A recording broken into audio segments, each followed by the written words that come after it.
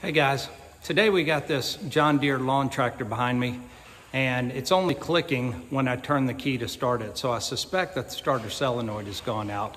So we're gonna replace the starter solenoid and get this thing going again. Let me show you exactly what it's doing. This is a John Deere LT160, and I bought this used, and it runs great. It's just kind of beat up, but it runs great. But it's always started slow.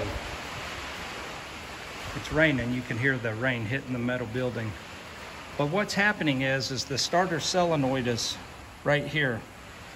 Battery cable comes down, goes into the starter solenoid, and then that in turn goes down to the starter, tells the starter to turn over. What happens is when I turn the key, it just clicks. And if you put your finger on it when you're turning the key, you can actually feel it clicking inside. So what I did is I bought a new starter solenoid. So the solenoid that I actually bought is actually a John Deere part. There's a starter solenoid there. It comes with various wire connectors and nuts and washers. And the John Deere part number is AUC 10907. And this starter solenoid kit is used on most of these John Deere lawn tractors. When I was ordering it, I saw that this starter solenoid kit was for like 50 different models of lawn tractors. So it was $21 shipped, and we're gonna throw it on. So the first thing we gotta do is get this battery out of the way so that we can get down here to the starter solenoid. So just to remove the battery, you disconnect these two connectors right here, pull those terminals off, and then remove this bungee rubber cord, and then just pick the battery up and remove it. So let's pull that out real quick. Okay, so to disconnect those, it was just a 3/8 inch nut. Just pulled that off the stud and then took it off of the terminal. Same thing over here. Now this bungee cord is just pull it out of there and then take the battery out. And now we have access to starter relay down there, starter solenoid.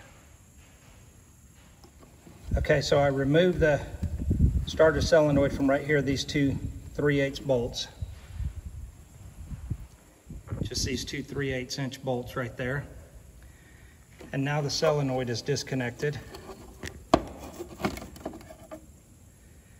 And you can see the replacement solenoid. It's pretty much the same. So all I gotta do is disconnect the wire going to the starter and the wire going to the battery, reconnect those on these two terminals, and then unplug the black wire and the purple wire and plug those into here, and then reinstall it right here onto the frame down here. Reconnect the battery and go. So let me swap this over real quick and I'll be back with you.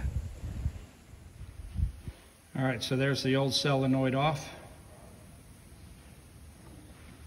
And there's the new solenoid all connected. On the battery side, you've also got a second wire, this small black wire right here. So make sure you get that back underneath there. That's on the battery terminal.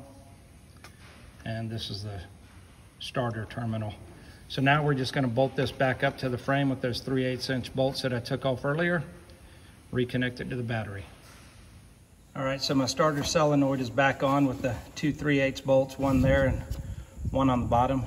When you get this back on, make sure that your wires are routed correctly. Make sure that they're facing opposite of each other so that this one's going, you don't want them facing, you know, straight out like this, because then you won't be able to connect it. So make sure your battery terminal is going straight up and your starter terminal is going straight down. If you don't, you'll have a hard time getting that bolted back up, and you'll quickly realize that it's not right. So now all that's left to do is hook the battery back up, set the battery back in there, hook it back up, and fire this puppy off. Well, we're all back together. Everything's connected. So let's give it a shot and see what happens.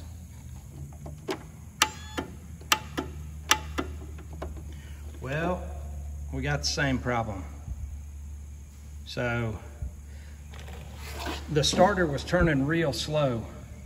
It was going rrr, rrr, rrr, and then it would start. So I wasn't sure if it was the starter or the solenoid, but the solenoid was clicking. That was the cheapest thing to buy. That solenoid was $21, but it was also 13 years old. So now I'm gonna move down the starter line and get to the starter. You gotta remove these two 10mm bolts, and I'll put a new starter on. And that should fix our problem. We'll have a new starting system. All right, so I removed the two 10mm bolts and disconnected the red wire from the starter solenoid. And I noticed straight away when I took it off, this Bendix was stuck in the up position like that. So what happens is when you energize the key and power gets down here to the starter, it thrusts this Bendix up, and those gears right there connect with the gears in the flywheel up here, and it turns the motor and fires the motor off. And then when you release the key, that disengages. So this was in the engaged position. So this was turning the whole time the flywheel was turning. So I don't know if possibly that broke something down inside of here, but this is again, a 13-year-old starter. And so I bought a new one, $38. So I got $59 in the whole system. All right, so here's the new starter. All you do to put it on is just put it down inside of here. Set it up there. You got that collar right there. Collar goes around.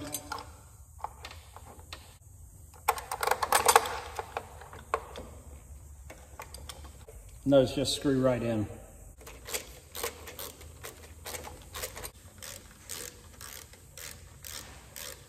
Reconnect your red wire. Put your boot back on so it doesn't ground on anything. And that should fix it.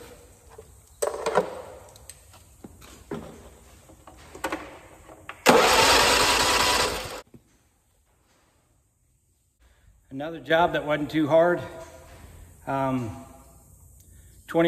for a starter solenoid, $38 for a starter. The only other system component is the key. I didn't need a new key, so 59 bucks. I got a whole new system. Thanks for watching. We'll see you on the next one.